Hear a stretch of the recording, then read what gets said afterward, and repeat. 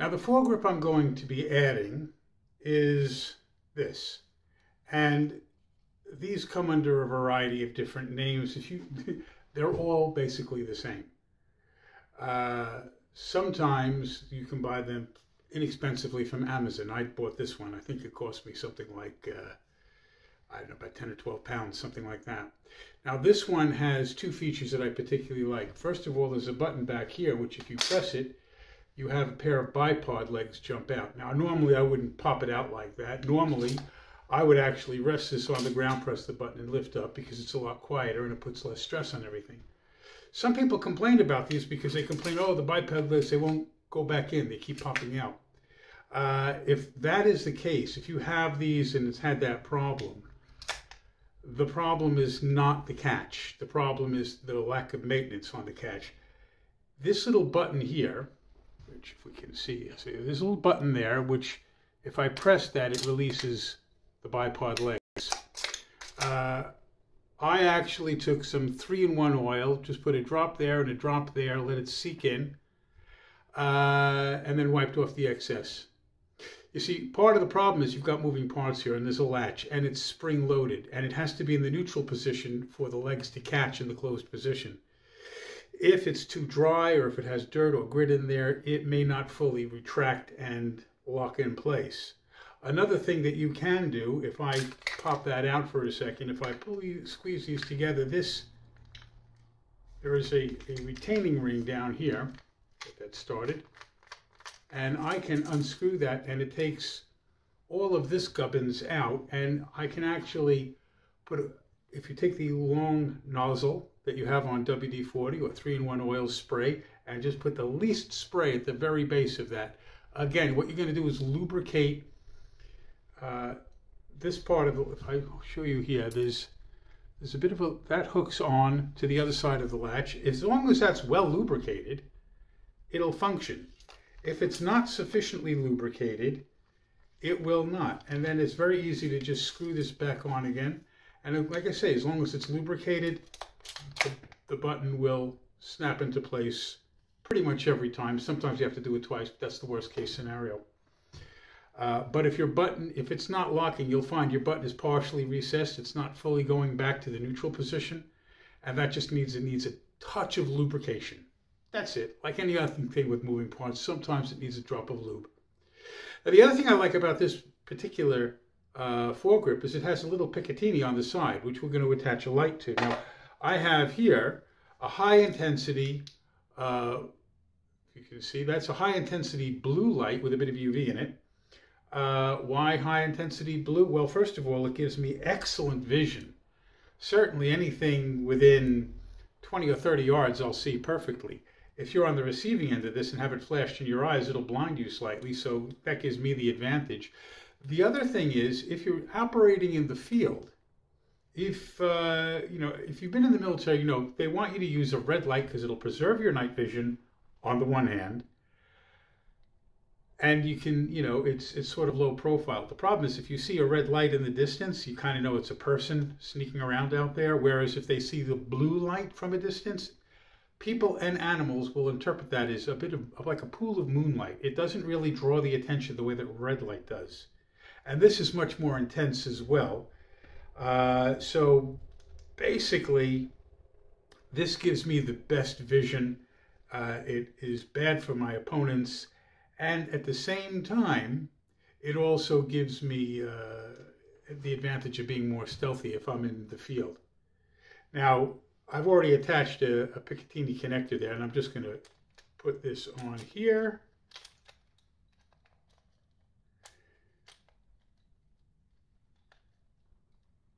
And I will say this particular connector doesn't like the indents for the Picatinny because it's actually, the one that I have here is for a 21 mil and this is a 20 mil.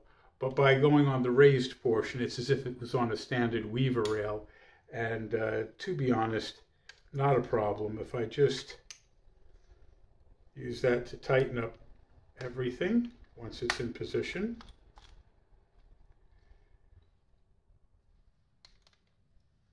As long as I screw that down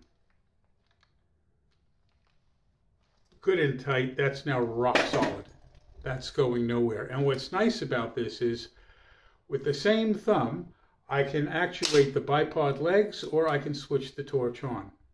I can switch the torch off, pop those up, so I can completely control. I can hold the bipod, which is great for stabilizing the weapon, and actually will, when I show you in a bit, will make loading it easier. But I can control the bipod legs and the torch with a single press, just possibly altering my grip slightly to make it convenient for my button to reach that. To make it easy for my thumb to reach the button, excuse me. That's easy. It's absolutely easy. I never have to let go, so I can always maintain positive control of the front of the weapon. Now, in order to attach that, we will need a Picatinny rail. Now, I've looked at several, and basically what I settled on as being the best one is this 5-slot aluminium Picatinny rail. Why aluminum? Why not one of the plastic ones? Well, for a start, I'm going to be cocking the both, and in cocking it, I'm going to be hanging on to this. Right here, where it's attached, a lot of force, a lot of pressure, a lot of tension, very easy to break if it's plastic. It's one of the reasons why we've used the aluminum frame of the Cobra rather than the poly frame. Now, as I showed you in a previous episode, there are 2 pre-drilled, pre-threaded holes on the bottom, and they are designed to take M4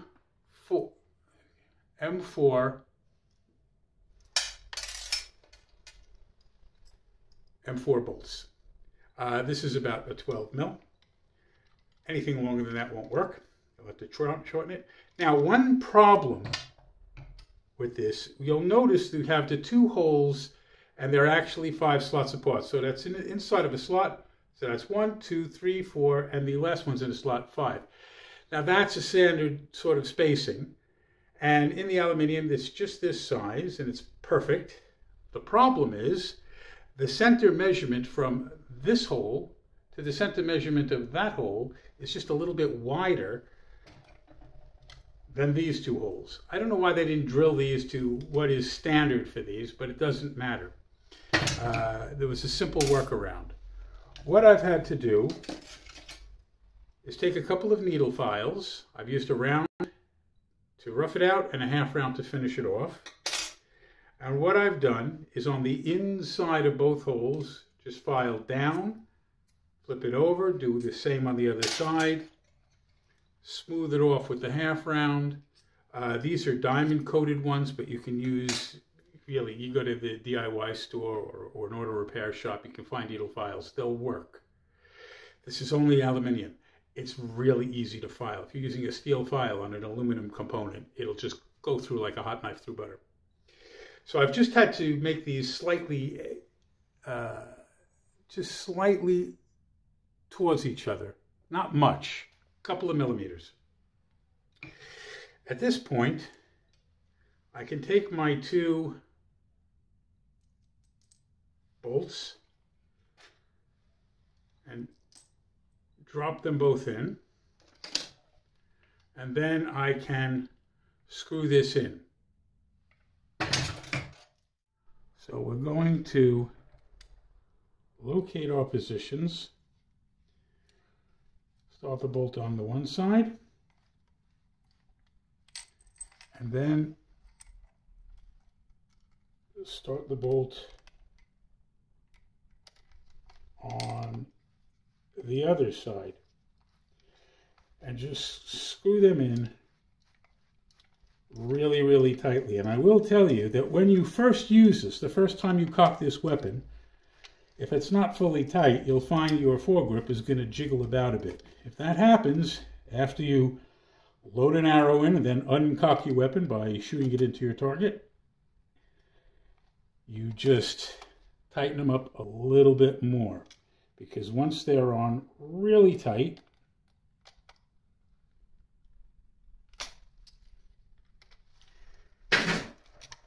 you're good to go. Now, another thing I like about this is this knob here. That loosens up your Picatinny attachment, and it works really, really fast. So once it's actually ready to go, literally you just, as long as it's the correct tension,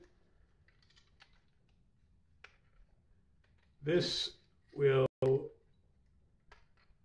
up a bit more. So once that's set correctly, it just pops into place. Once it's popped into place, you just turn that till it tightens down. With a little practice, you probably do it in, well, frankly, it only takes seconds, really. Once that's good and tight, your foregrip is attached. You can put on the light, or if you want to, you can deploy the legs for bipod use. Very easy to use.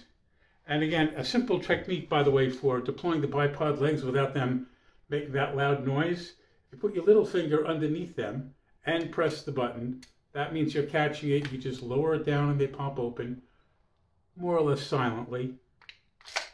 And they are redeployed back into the body of it very easily.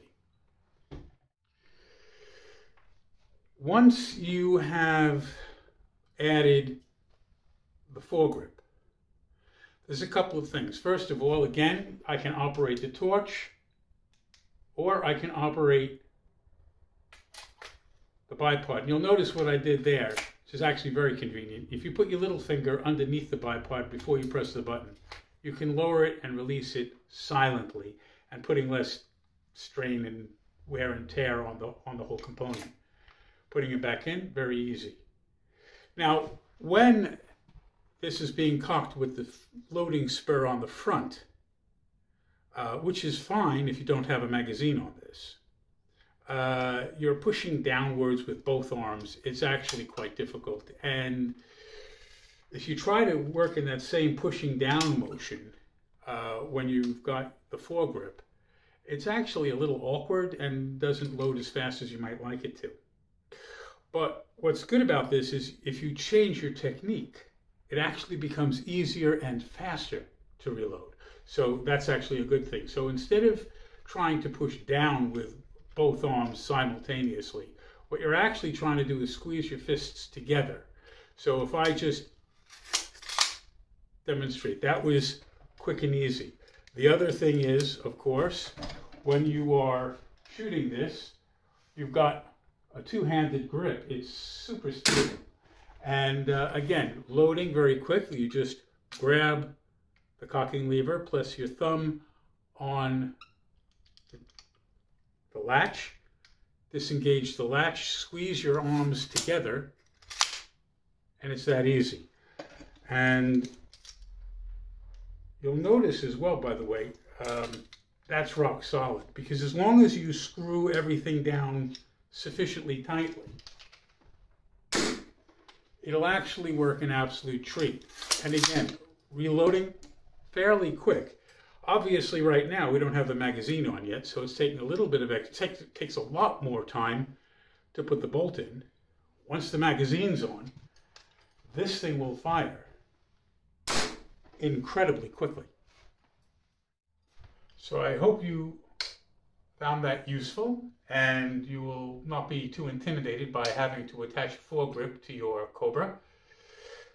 In the next episode, we'll be attaching another one of the components, and over the next few weeks, we'll fully assemble this into the working carbine. I hope you enjoyed this, found it interesting, and of course, if you're not subscribed yet, I recommend you do subscribe to catch the rest of these. Also, make sure you click the bell icon. Like, subscribe, share, and if you have something useful to say, please feel free to comment. I know at least one of my viewers has already commented because he's got a Stinger, and I'm very interested in his feedback because obviously comparison between different kinds of tactical crossbow is an interesting thing to learn about. Anyway, I look forward to seeing you again. Have a good one.